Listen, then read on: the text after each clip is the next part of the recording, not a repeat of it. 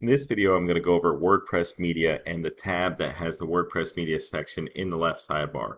So the WordPress Media section is a very easy to use section, and in this area we can add images of all sizes, videos, and even audio files. So something important to cover is the resizing of images for website speed optimization, and there can be many different ways to do this.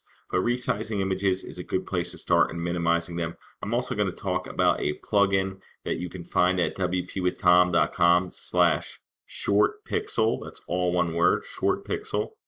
And on that site, you can optimize images as they load with their plugin that you can get through their site. So with that out of the way, let's dive into the process of adding different file types for now.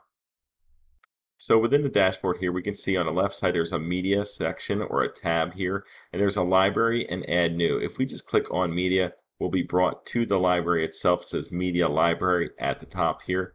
Here we can add new media files. So let's just click add new, and you have the option to either drag and drop, or you can actually select files and find them on your computer. So let's get started here by clicking select files, and then I have two images here, one named sunrise, one named sunset.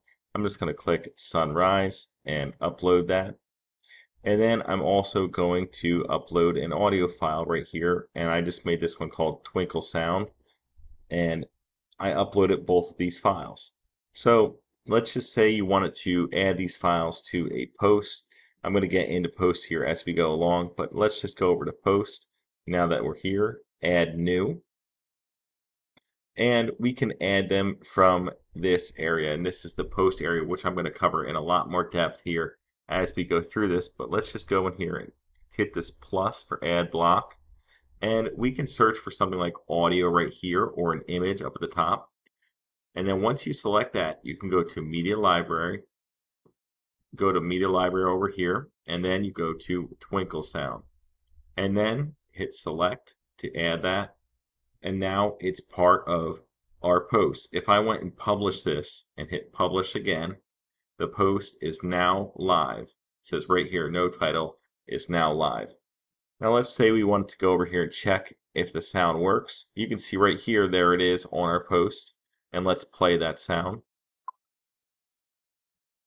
And there it is. It's just a quick little twinkle sound that sounds just like you would think. Now let's say you wanted to add a image in here, we can do that as well. So we can just go down here or right over here, and we can click add image, media library again, and it's the only image within our media library. We can click that, hit select, and let's just hit update. If we went back over here to our front of the website, we refreshed. Now you can see the images there as well. So you can add images, videos, and music and sounds.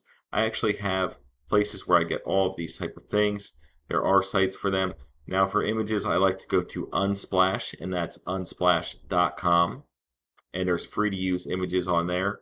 For videos, I just wanted to point out the video formats can be an MP4 format, M4V, MOV, WMV, AVI, and more. That's a whole mouthful to get all those types of formats out, but there's actually more than that. And for music, you can add things like MP3, M4A, OGG, and .wav files as well. So there's a lot of different options for the audio or the sounds as well, just like I have here. So it's really nice to have all these options that you can add to the media library here. I'm actually going to end up deleting this post. I'll go back here to post, click this, I'll go to bulk actions, move to trash, or you can click trash right there, apply, trash, and delete permanently. Now if you refresh, you're going to see that it's gone, and it says nothing found here for our post.